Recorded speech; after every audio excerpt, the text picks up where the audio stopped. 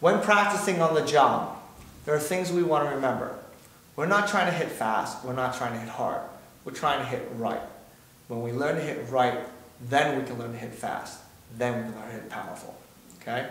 So when we do these techniques, I always like to say you want to start off like slapping or tapping the jaw, not hitting the jaw. A lot of people like to think that, oh, if they hit hard, they're getting really good out because they got a lot. No, on the contrary, it actually can make you worse because you can learn to be stiffer, you can learn to be tenser. We want to be powerful as well as fluid. Okay? So we're not just learning how to hit this thing hard, we learn how to hit it hard, powerful-wise, fluid-wise, and accurate. These are the things that we're just going to develop through the light tapping. Okay? So when we break this down, understand this is just one technique that you can practice on the job. There are thousands of them. I'm going to show you one technique that is good for basics beginners. Okay? So when we take the job, okay, we're going to learn how to hit within the first two arms on the inside. Now there are outside techniques, there's all these other techniques, but we're going to focus on this. So you want to sit where it's comfortable. Now the jaw is a little lower, so I'm going to sit a little bit underneath. That's why I look like I have to slouch a little bit because it's actually lower than what I need. But for all intents and purposes, it'll be fine. Okay? Now, when we connect the first set, we are going to use the palm and hit the jaw. Okay? Now, power will not come from our shoulders. So you do not want to go like this and throw your shoulders in there. You're actually committing that energy. And the only reason why you can't tell is because the jaw is stopping you from falling over. But imagine if this arm was light as paper and I hit with all this power, I will actually knock myself off balance. So the power is going to come from the wrist. So when you do the first technique, you want to tap or slap it. So you want to start off very slow, very easy. You want to make as much contact as possible. See? Okay? Now, you want to feel like your shoulders relax. Your shoulders should not be tense. You should not be raising and throwing your body. Power doesn't come from how much you throw, like I said. It's how well we inject our energy. Okay? And you can see, I have a lot of power, but not a lot of commitment. Okay? Our wrist is our key. So in this technique right now, we're going to practice developing proper technique through the wrist. Okay? Emphasis is on the wrist, not the shoulders. So try not to get involved in the shoulders. They are only good for pivoting. They are not good for driving. Okay? So you want to create one. See? And if you want to practice this technique, it doesn't have to be the whole sequence. You can just practice 1, 2, 3. See? You should have your guard up. Okay? The next technique you're going to create is what we call the cycling technique. The hand's going to cycle like a bicycle pedal. The other one's going to shoot out. Again, if you notice, elbow and wrist. Not the throwing the shoulder. The shoulder can pivot to support the elbow, but it's not going to drive the elbow. It's going to drive down, but it's going to drive to the wrist from the elbow. You're not going to drive the shoulder to the hand. You're going to drive the shoulder to the elbow. Okay? Last time I said elbow, I meant to say wrist. So it's actually, you want to drive your shoulders down to the elbow, not the wrist. A lot of people tend to throw their shoulders into the wrist or into the hand. It is not what you want to do. Shoulders down to the elbow, and then from there, from the elbow to the wrist. Okay? So you want to go 1, 2. Okay? So when we do this technique, it's a pack of with the palm to the elbow. Okay? So you're doing this. Okay? Now, when we do this, the sequence is, now I can start with the right and left. I'm going to start with the right hand. Okay? So we're going to go 1, cycle, 2. The next technique is turning the wrist for 3. Do not lift the arm and throw it over. We want to imagine our elbow on a table, and we want to just pivot it by turning the palm to do what we call the flat hand feel. You want to feel like you're flat. You don't want to be like this where you're crooked, and you don't want to feel like you're pushing out. You want to go 2, 3. It's a small movement. Okay? So to combine it, 1, 2, 3. Okay?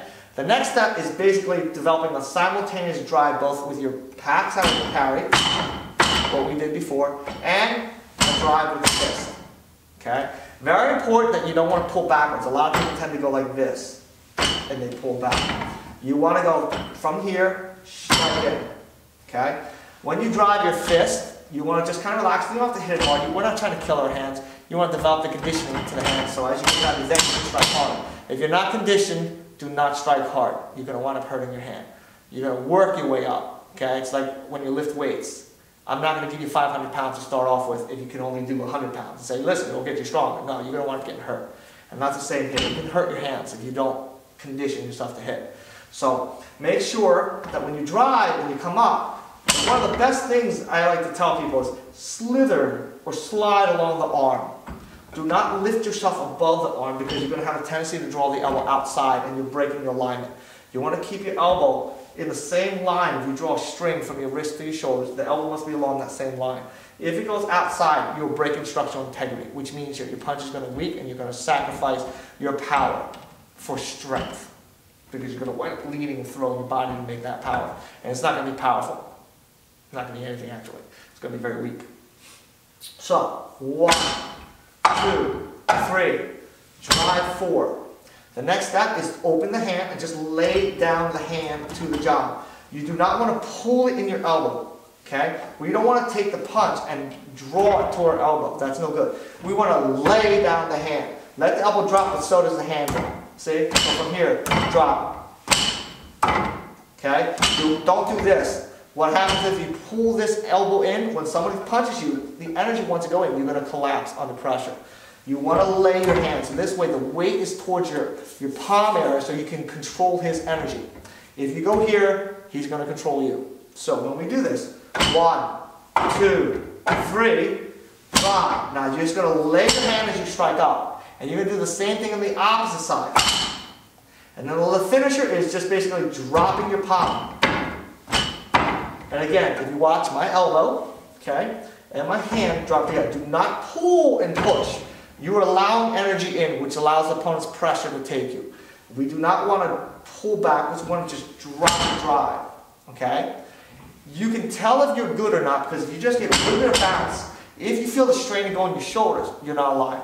You just want to get that energy in your fist, driving the forward energy from just the wrist. So you want, if I'm going to exaggerate, now this is exaggerated so you can see how much of a torque I'm going. It's actually into the jumbo, so you should drive it towards the jumbo. You can see my wrist, so this is a lot of wrist motion. We want to focus it into the jump. So when we hit, we want to hit tap, tap, tap, tap, tap, tap, tap. Okay? As you get good, develop that wrist. Do you want more power? It's not how much you throw into it. It's how much you focus your energy into it. So it's not about getting your body to boom, throwing your body mass. It's how well you set the energy. Accelerate the wrist.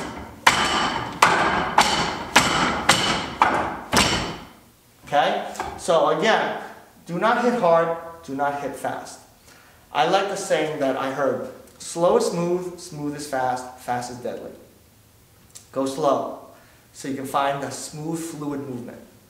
Eventually, when you get smooth and you get fluid, you'll learn to go fast with it. When you get fast with it, now you're deadly. Okay? So don't go all out, gung-ho, trying to go, oh yeah, let me hit hard here faster. It is not the proper way.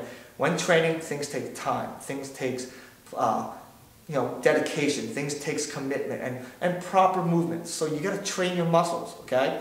In this case, our training is in our wrists.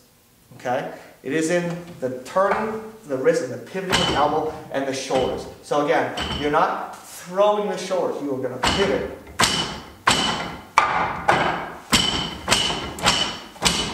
Okay? And again, you don't want to pull backwards. You want to lay your elbow down with your hands. So if you look, this is what we call parallel techniques. Don't do this where you look like you're pulling into your body. You want to look like you're laying as you drive. Okay? And the strike again, make sure the elbow is in alignment between your shoulder and your wrist. You understand? So don't let you feel like you're going out and lifting up. You must keep it in, keep it down. So one more time. 1, 2, 3, 4, 5, 6, 7. Okay?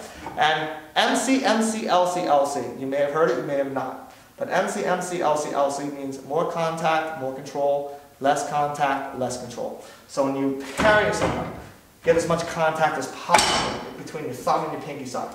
Do not push towards your pinky side more. It's what we call the imbalanced energy. You have to get an even spread to where the thumb and the pinky side carry both the equal pressure. So if you're going to give 20 pounds of pressure on your pinky, it's 20 pounds of pressure on your thumb. Not more, not less, the same. On both sides. Same thing in return. You want to get as much contact between the arm and to the hand.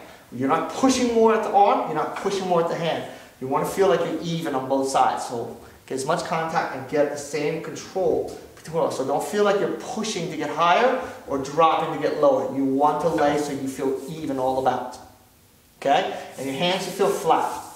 Okay? You don't want to have that crooked because you have an imbalance. Your hand tends to drop this way. Laying flat keeps you in proper control. Having a tilt makes you want to go towards the tilt. Okay? So, when you practice this, practice slow, like I said. Do not try to hit hard. I don't want to hear like, I hit so hard I broke my hand. I don't want you to do that. I want you to do it right. Okay? I like to say hit tight, hit right, hit light, hit right, hit strong, hit wrong. Okay? So don't try to go all out because it's not really right. Hit tight. Stay within this frame. Stay light. 1, 2, 3, 4, 5, 6, 7. Okay? Power comes from acceleration, not force. Okay? Force is hitting strong, not powerful. Powerful is focusing on energy at a single point and a single moment of time. So you want to get as much energy with the shortest amount of time possible. That's power. So that's what we were going to do. Okay? So I hope you guys trained well. If you guys liked the video, please give us a thumbs up. If you guys have any questions, comment below, and we'll try to answer it best we can. Thank you.